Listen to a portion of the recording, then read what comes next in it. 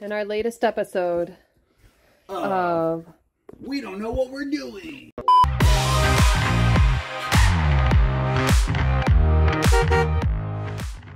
All right, where did we leave off? Yes, we are in the middle of our bathroom renovation. We took out a wall that was on the end of that bunk space, and it really opened up the whole trailer a lot. The bathroom is coming together nicely. As you can see, we moved all the pipes and all that, and it looks nice and clean. And we removed the bed that will be the future studio area. So we are on a tight schedule. We have plans to be at an RV park at the end of September, so we need to get all of this done pronto. All right, so this is the decorative wood that's gonna go in the bathroom. And I'm in the middle of doing a clear stain on it. So today is day one of doing the stain, and I want to have it done by this weekend so everything can move smoothly. That over there is the back of the mirror that's going to float over the wood. So I need to figure out how to like do a circular ledge further in from the edge. I think I might get some foam and cut a circle and then red guard it, but we'll see. Oh, where's my keys? All right, check it out. So I used the leftover foam from the slope thing that we're putting at the bottom of the shower, and I just cut it into like a circle-ish shape so I can wrap the string light, that's not a string light, it's an LED strip light, around that whenever I do the wiring. So now that's made out of foam and it's already kind of, you know, waterproof anyways, but I'm going to cover it in the red guard stuff that I used in the bathroom, and hopefully I can like make it all stick together like as if it's its own mold form. We'll see. Okay. And then this is where we're at in the bathroom. So I've been doing the like waterproof membrane seal. Obviously I ran out of red guard tape, which is no big deal, but this already has 3 coats on it and it should be fine. Everything is looking awesome so far. Do you remember what it looked like? And now look how nice and open it is, and I can stand inside without hitting my head on the ceiling. So I'm gonna do a couple more coats, and I'll just keep doing coats all the way up until the weekend is here to make sure that nothing is going to leak. So that's what I'm working on. So now we are fitting in the orange slope thing. Obviously that was a mistake. I cut it a little bit too short and we had to like cut an extra piece, but it worked out just fine. And we started with the floors with the vinyl flooring because we wanted to make sure that we drilled the hole for the toilet and for the shower drain, and we wanted the walls to sit on top of the floor. So in our latest episode of We Don't Know What We're Doing, nothing ever works as planned. It took us forever to get this vinyl tile up, and it looks good on the camera, but once you get up close and personal, you'll wonder if it was our first time ever renovating an RV unintentionally. and it's not. It is, though. So we're gonna try and get the rest of these walls up. Let's see how it goes. And we'll... So putting up these tile pieces, we got the hang of it after a while, but there's definitely a learning curve if you haven't done it before.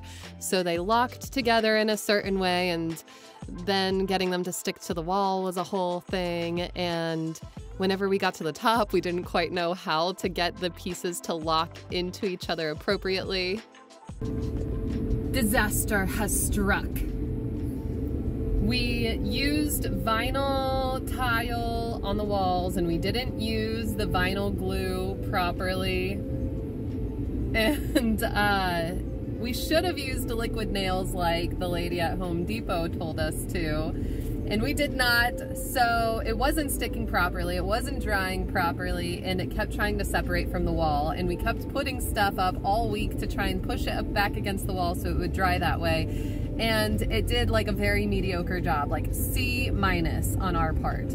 And then we went in today and we were putting silicone in between any cracks and stuff because we didn't do the most professional job. at putting the tile up. So we were trying to cover those cracks and we were trying to do it cleanly. So we were like spraying it with this like soapy water and then, you know, doing whatever, I don't know. It was some kind of technique. And then we walked away and we were gonna move on to the next step, and we came back in and one of the whole walls is falling off because of the soapy water substance that we sprayed on there. So we're using liquid nails. So we're gonna use liquid nails and get some like support beams to apply pressure and pray that that works. Needless to say, we're keeping our day jobs. Actually, you're not, you're gonna be quitting soon, but I'm keeping my day job. There must be some kind of energy, some kind of weird energy going around today. First, the bathroom starts falling apart when we should have just been like easy peasy, finish it up today. And then we go to the store and we get the stuff that we need, and we get back in the car, and out of nowhere the car battery is dead. And this is like a relatively new truck, so now we're at Advanced Auto Parts. Hopefully we get back to the bathroom today. Yes, obviously we got back to the bathroom. Look, the tile looks pretty good this way. So I started marking the spaces for the spacers that are going to go behind the decor wood, so it sits up off of the wall. And this is us reinforcing our tile. But back to the spacers. So these are the spacers, and on the edges I have them longer because they're supporting the light, the strip light that I'm putting behind there.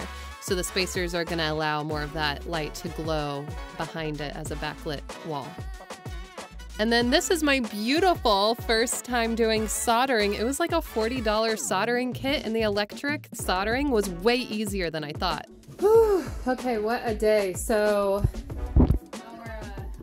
shouldn't put myself on camera. So our car battery did die, but luckily it's under warranty. So we dropped it off at the dealership and we got back on track. So I will show you where we're ending today. As I told you, the wall was falling down, so we put some liquid nails and then got this like shower curtain rod from Walmart. And then I wish we were getting all chaotic and I didn't paint the blue line white to hide it properly. So I'm gonna have to go in there with like a teeny tiny paintbrush later. But there are lights running down that one and that one. And then we have the light going to wrap around the mirror. And then there's the button and you'll go boop and the light turns on. So we are almost freaking done! After we got the light all set up, you can see it there next to Chris. We started putting in the fixtures, make sure everything fits properly. It's time to show you our brand new bathroom. Look how beautiful it is. It turned out just like the picture that I drew. Yeah, I think we get an A for this job. I think it looks great. And it looks even better on the camera than it does in real life. So that's awesome. So that's about it. Now on to the floors next weekend. See you guys then.